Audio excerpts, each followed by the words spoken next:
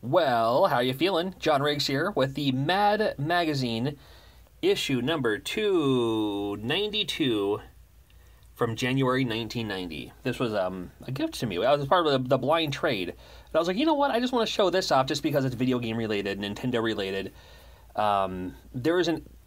I mean, this is, like, obviously not Luigi, right? It's just, you know, they knew about the Mario characters, they knew about video games, but didn't quite grasp the concept yet. However, there's what their old Nintendo looks like, with like a... It's funny because it has like a cord, but then they're also using like the AR for, or is it IR for the like a remote or something like that. New Nintendo, of course, for Alfred E. Neumann.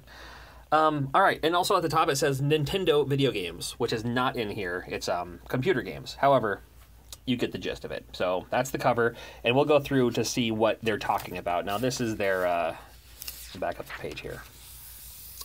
The Mad Guide to New Computer Games. Oh, quick shout out too. Can we just applaud Mad Magazine for only being $1.50 back in the day? I don't know how much it is now. I'm a huge fan of it. Oh, right on. So we have games such as Jordan vs. Birds Agents 1-on-1, all right. Where in the World is Carmen Sandiego's Luggage?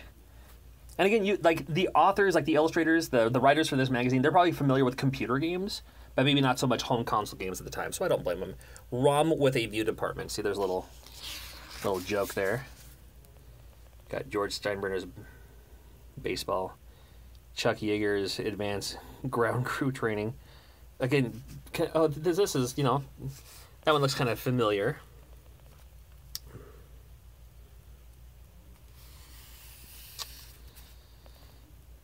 King's Digest, huh? Sorry, the plate was there. It was Index.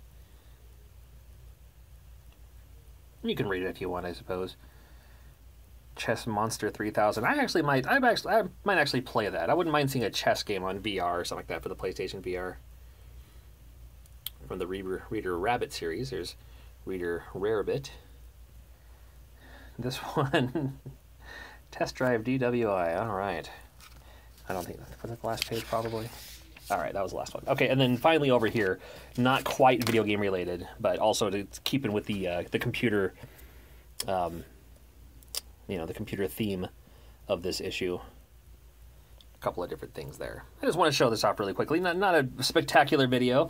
Not that most of my videos are very spectacular, but it's one of those things where it's like, hey, you know, I've seen this cover before. I was hoping the back fold-in would be Nintendo related. It's not.